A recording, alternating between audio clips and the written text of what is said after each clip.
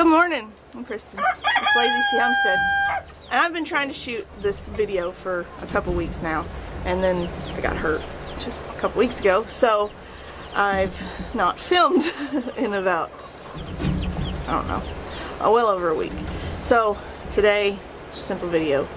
I am taking care of animals, and Wyatt's not here, but we're gonna go take a look at cows, and you know, I love cows.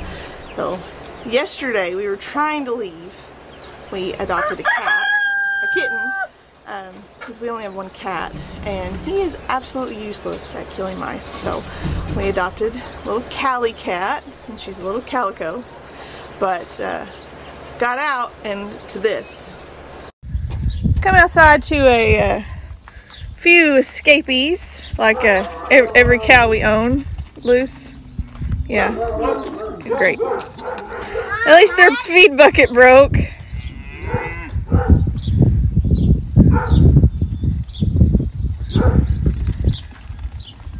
Come on, boogers. It's a good thing that they are used to a bucket because we'd be in trouble. But I gotta water all of these guys real fast, and we'll get back to you. With this heat, I'm really struggling to try and film. I said, you know, and I've been hurt, so I've not really wanted to film much. I just want to get things done and get back in the house and kind of take it easy.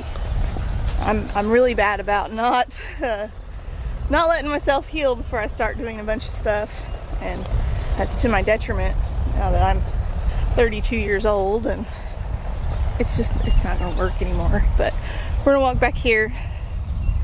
We're gonna check one of the girls, the little girls. She's been pretty soft in the back end for a few days. Well, more than a few days, for a few weeks. But we could have calf number 4 really soon. Are you gonna come check cows with me? Kitty, kitty, kitty, kitty. You gonna come check cows? Most people have cow dogs with them. I have a cow cat. I'm gonna show you this tree right here, guys.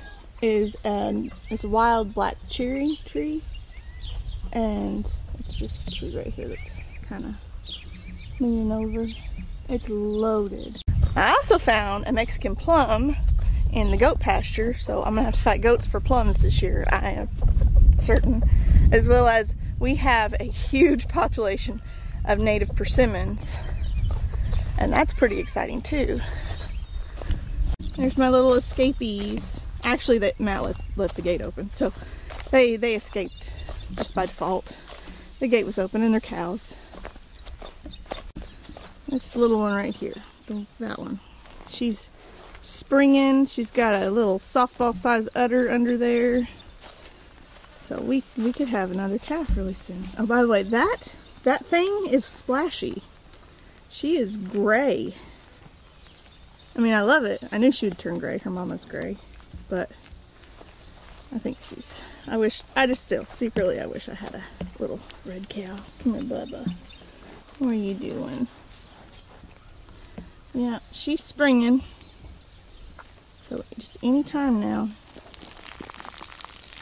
There's the 2 that we drove to Graham, Oklahoma to get, Edith and Graham. He's a hoss too, and he will be for sale because we want to keep his mama.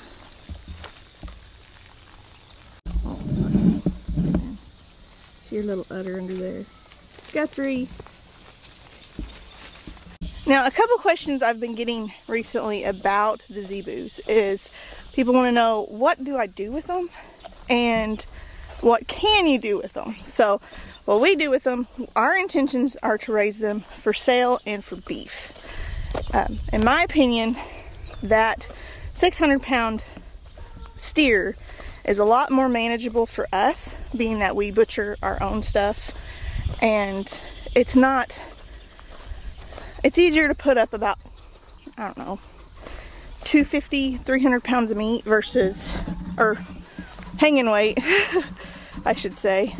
It's easier to put up a smaller one that's about one family size, and that would last us a year, versus if we butchered a standard black-hided you know, Angus, Brangus type steer, that would be an 1,100 pound steer. That'd be about 500 or 600 pounds of meat. That's a lot to put up.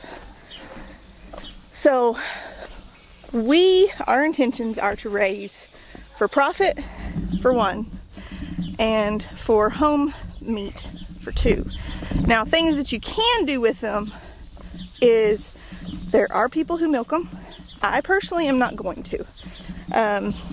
It's in my research that I've done, so I could let you guys know, they are typically A2. So if you do buy some that are in a heavier milking line, you have the opportunity to get some really good milk out of them.